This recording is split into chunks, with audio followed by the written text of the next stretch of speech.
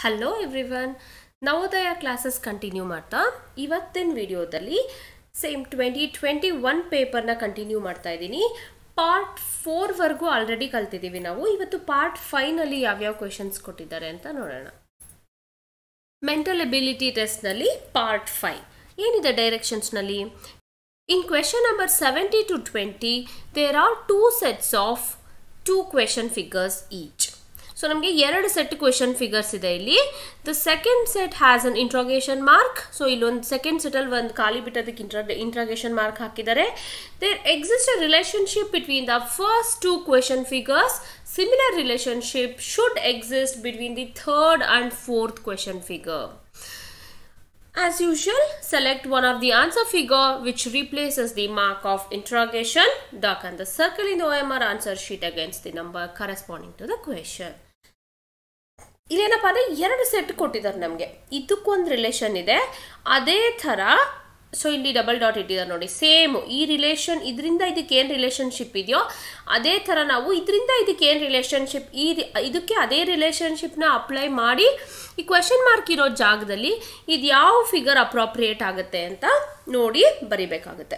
ಅಂದರೆ ಇದು ಪ್ಯಾಟ್ರನ್ ಥರ ಕಂಟಿನ್ಯೂಯೇಷನ್ ಇರಲ್ಲ. ಈಗ ಲಾಸ್ಟ್ ಒನ್ ನೋಡಿದ್ವಿ ಅಲ್ವಾ, ಪಾರ್ಟ್ 4ಅಲ್ಲಿ ಪ್ಯಾಟ್ರನ್ ಥರ ಇಲ್ಲಿಂದ ಇಲ್ಲಿ ಕಂಟಿನ್ಯೂಟಿ ಇರುತ್ತೆ, ಇಲ್ಲಿಂದ ಇಲ್ಲಿ ಕಂಟಿನ್ಯೂಟಿ ಇರುತ್ತೆ, ಇಲ್ಲಿಂದ ಇಲ್ಲಿ ಕಂಟಿನ್ಯೂಟಿ ಇರುತ್ತೆ. ಬಟ್ ಪಾರ್ಟ್ 5 ಆ ಥರ ಅಲ್ಲ, ಇದರಿಂದ ಇದಕ್ಕೆ ರಿಲೇಷನ್ಶಿಪ್ ಹೊಂದಿದೆ. ಅದೇ ಥರ ಅದನ್ನು ಅರ್ಥ ಮಾಡ್ಕೊಂಡು ನೀವು ಇದರಿಂದ ಇದಕ್ಕೆ ಏನು ರಿಲೇಷನ್ಶಿಪ್ ಹಾಕ್ಬಿಟ್ಟು ಯಾವ ಥರ ಬರ್ಬೋದು ಇಲ್ಲಿ ಅಂತ ಕಂಡುಹಿಡಿಬೇಕಾಗುತ್ತೆ. ಈಗ ಇಲ್ಲಿ ಅನಲೈಸ್ ಮಾಡೋಣ ಇವೆರಡಕ್ಕೆ ಏನಾಗಿದೆ ಅಂತ. ಇಲ್ಲಿ ನೋಡಿ, ಇಲ್ಲಿ ಟ್ರಯಾಂಗಲ್ ಮೇಲಿದೆ, ಈ ಡೈಮಂಡ್ ಶೇಪ್ ಕೆಳಗಿದೆ, ರೌಂಡು ಮತ್ತು ಇಲ್ಲಿದೆ ಸರ್ಕಲು, ಆರೋ ಮಾರ್ಕ್ ಈ ಸೈಡ್ ಇದೆ. ಅದೇ ಇಲ್ಲಿ ನೋಡಿ, ರೈಟಲ್ಲಿರೋ ಆರೋ ಮಾರ್ಕು ಇಲ್ಲಿ ಲೆಫ್ಟಲ್ಲಿ ಬಂದಿದೆ, ಮತ್ತು ಈ ಸರ್ಕಲ್ ಇರೋ ಎಂಡು ರೈಟ್ಗೆ ಹೋಗಿದೆ, ಇಲ್ಲಿ ಲೆಫ್ಟಲ್ಲಿರೋದು ರೈಟ್ಗೆ ಹೋಗಿದೆ. ಇಲ್ಲಿ ಮೇಲಿರೋ ಟ್ರಯಾಂಗಲ್ಲು ಕೆಳಗಡೆ ಬಂದಿದೆ ಮತ್ತು ಡೈಮಂಡ್ ಶೇಪು ಮೇಲೆ ಹೋಗಿದೆ. ಸೊ ಲೆಫ್ಟ್ ಟು ರೈಟು ಮತ್ತು ಟಾಪ್ ಆ್ಯಂಡ್ ಬಾಟಮ್ ಎಕ್ಸ್ಚೇಂಜ್ ಆಗಿದೆ. ಇಲ್ಲಿ ನಾವು ಅದನ್ನೇ ಅಪ್ಲೈ ಮಾಡಬೇಕಾಗುತ್ತೆ. ಸೊ ಈ ಸಿಂಬಲ್ಲು ಕೆಳಗಡೆ ಬಂದಿರಬೇಕು. ಎಲ್ಲಿ ಬಂದಿದೆ ಆ ಸಿಂಬಲ್ ಕೆಳಗೆ? ಇದು ಇಲ್ಲ, ಇವೆರಡರಲ್ಲಿ ಒಂದು ಹಾಕಿರಬೇಕು ಅಲ್ವಾ. ಸೊ ಟಾಪ್ ಬಾಟಮ್ ಎಕ್ಸ್ಚೇಂಜ್ ಆಗಿದೆಯಾ? ಸೊ ಇದು ಕೆಳಗಿದೆ, ಮೇಲೆ ಇಲ್ಲಿ ಡೌನ್ ಇದೆ, ಇಲ್ಲಿ ಅಪ್ ಬಂದಿರಬೇಕು. ಎಸ್, ಇದು ಕರೆಕ್ಟು. ಮತ್ತು ಇದು ಲೆಫ್ಟ್ ಇದೆ, ಈ ಸ್ಟ್ರೈಟ್ ಲೈನು ರೈಟ್ ಬಂದಿರಬೇಕು ನೋಡಿ. ಇಲ್ಲಿ ರೌಂಡ್ ಬಂದ್ಬಿಟ್ಟಿದೆ, ಸೇಮ್ ಹಾಗೇ ಇದೆ. ಸೊ ಇದಾಗಕ್ಕೆ ಚಾನ್ಸ್ ಇಲ್ಲ. ಈಗ ಸಿ ನೋಡಿ, ಇನ್ನೊಂದ್ಸತಿ ಅನಲೈಸ್ ಮಾಡಿ. ಟಾಪ್ ಬಾಟಮ್ ಎಕ್ಸ್ಚೇಂಜ್ ಆಗಿದೆ, ಕರೆಕ್ಟ್. ರೈಟ್ ಇರೋದು ಲೆಫ್ಟ್ ಬಂದಿದೆ, ಲೆಫ್ಟ್ ಇರೋದು ರೈಟ್ ಬಂದಿದೆ. ಸೊ ನಮಗಿಲ್ಲಿ ಆಪ್ಷನ್ ಸಿನೇ ಕರೆಕ್ಟ್ ಆನ್ಸರ್ ಆಗುತ್ತೆ. ಇದರಲ್ಲಿ option C is the right answer. 18th question ನೋಡೋಣ. ಸೊ ಇಲ್ಲಿ ಎರಡು ಲೈನ್ಸ್ ಇದೆ, ಓಕೆ ಫೈನ್. ಅಲ್ಲಿಂದ ಬಂದರೆ ಸೊ ಇದು ಸರ್ಕಲ್ ಇದೆ, ಓಕೆ.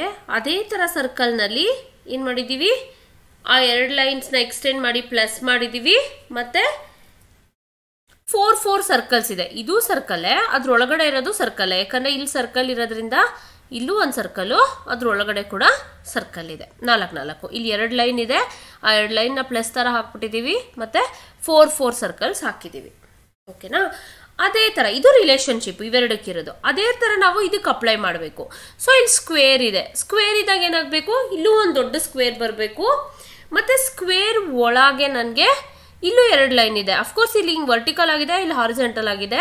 ಬಟ್ ಅದನ್ನು ನಾನೇನು ಮಾಡ್ತೀನಿ, ಮತ್ತೆ ಪ್ಲಸ್ ಥರ ಮಾಡ್ಕೋಬೇಕು. ಓಕೆ, ಸ್ಕ್ವೇರ್ ಒಳಗಡೆ ಒಂದು ಪ್ಲಸ್ ಬರಬೇಕು ನನಗೆ. ಇಲ್ಲಿ ಸರ್ಕಲ್ ಇದ್ದಿದ್ದಕ್ಕೆ ಒಳಗಡೆನೂ ಸರ್ಕಲ್ಸೇ ಇದೆ. ಅದು ಏನು ಫಿಲ್ ಆಗಿರೋ ಸರ್ಕಲ್ಸ್ ಅಲ್ಲ, ಎಂಟಿ ಇರೋ ಸರ್ಕಲ್ಸ್ ಅಲ್ವಾ, ಫಿಲ್ ಆಗಿಲ್ಲ, ಖಾಲಿ ಸರ್ಕಲ್ಸು. ಸೊ ಅದೇ ಥರ ನನಗೆ 4 ಸ್ಕ್ವೇರ್ಸು ಇದೆ. ಇಲ್ಲೊಂದು ಸ್ಕ್ವೇರ್ ಇದೆ. ಸೊ ಇಲ್ಲೂ ನೋಡಿ, ಇಲ್ಲೂ ಒಂದು ನಂಗೆ ಸ್ಕ್ವೇರ್ ಇದೆ. ಅದಾದಮೇಲಿಂದ ಒಂದು ಪ್ಲಸ್ ಇದೆ. ಈ ಫಿಗರ್ನಲ್ಲಿ ಸ್ಕ್ವೇರ್ ಒಳಗಡೆ ಒಂದು ನೋಡಿ, ಸ್ಕ್ವೇರ್ ಒಳಗಡೆ ಒಂದು ಪ್ಲಸ್ ಇದೆ.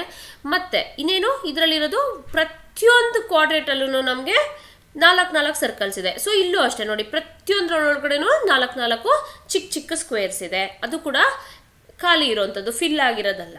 ಸೊ ನಮಗೆ ಎಕ್ಸಾಕ್ಟ್ಲಿ ಮ್ಯಾಚ್ ಆಗುತ್ತೆ ಆಪ್ಷನ್ ಸಿ. ಸೇಮ್ ರಿಲೇಷನ್ಶಿಪ್ ನಾನು ಅಪ್ಲೈ ಮಾಡಿದಾಗ ನನಗೆ ಆಪ್ಷನ್ ಸಿ ಫಿಗರು ಇಲ್ಲಿ ಸೂಟ್ ಆಗುತ್ತೆ. Option C is the right answer. Question number 19 ನೋಡೋಣ. ನೋಡಿ, ಇಲ್ಲೊಂದು ಸ್ಟಾರ್ ಇದೆ, ಓಕೆ.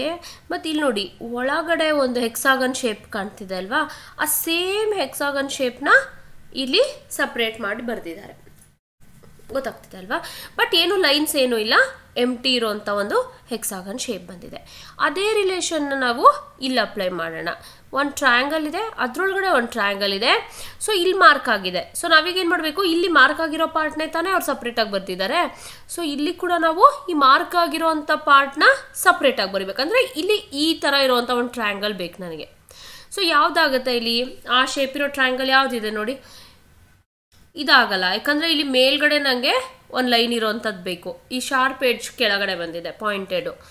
ಸೊ ಅಬ್ಸರ್ವ್ ಮಾಡ್ತಿದ್ದೀರಲ್ವಾ, ಆಪ್ಷನ್ ಬಿನೇ ನನಗೆ ಕರೆಕ್ಟ್ ಆನ್ಸರು. ಇದು ರೈಟಿಗೆ ಪಾಯಿಂಟ್ ಆಗಿದೆ, ಲೆಫ್ಟಿಗೆ ಪಾಯಿಂಟ್ ಆಗಿದೆ, ಟಾಪ್ ಆಗಿದೆ. ನನಗೆ ಆ್ಯಕ್ಚುಲಿ ಈ ಥರ ಬಾಟಮಿಗೆ ಪಾಯಿಂಟ್ ಆಗಿರೋಂಥ ಟ್ರಯಾಂಗಲ್ ಬೇಕು. S, option B is the right answer here. Next 20th question ನೋಡೋಣ. ಇದು ತುಂಬ ಸಿಂಪಲ್ ಆಗಿದೆ. ಇಲ್ಲೊಂದು ಬಿ ಕೊಟ್ಟಿದ್ದಾರೆ. ಓಕೆ, ಸೊ ನೆಕ್ಸ್ಟ್ ಫಿಗರ್ಗೆ ಏನು ರಿಲೇಷನ್ಶಿಪ್ ಇದೆ, ಇಲ್ಲಿ ಬಿ ಇದೆ, ಅದೇ ಇನ್ನೊಂದು ಬಿನ ಉಲ್ಟಾ ಅಂದರೆ ಇದಕ್ಕೆ ಫೇಸ್ ಮಾಡಿ ಬರೆದಿದ್ದಾರೆ. ಅಬ್ಸರ್ವ್ ಮಾಡ್ತಿದ್ದೀರಲ್ವಾ. ಸೊ ಇದೇ ಥರ ರಿಲೇಷನ್ಶಿಪ್ ಇದಕ್ಕೆ ಅಂದರೆ ಇಲ್ಲಿ ಇ ಇದೆ, ಇದಕ್ಕೆ ಇನ್ನೊಂದು ಈ ಥರ ಉಲ್ಟಾ ಇ ಬಂದು ಇಲ್ಲಿ ಈಗೆ ಇನ್ನೊಂದು ಇ ಫೇಸ್ ಮಾಡ್ತಿರೋ ಥರ ಬರೀಬೇಕಾಗುತ್ತೆ. ಯಾವುದಿದೆ ಗೆಸ್ ಮಾಡಿ ನೋಡಿ. ಅಫ್ಕೋರ್ಸ್ ಇ ಇದೆ ಮತ್ತು ಅದಕ್ಕೆ ಫೇಸ್ ಆಗೋ ಥರ ಇನ್ನೊಂದು ಇ. ಇಲ್ಲೂ ಹಾಗೆ ತಾನೇ ಇರೋದು. ಬಿಗೆ ಉಲ್ಟಾ ಬಿ ಬರೆದಿದ್ದಾರೆ, ಎರಡು ಬಿ ಫೇಸ್ ಟು ಫೇಸ್ ನೋಡ್ತಾ ಇರೋ ಥರ.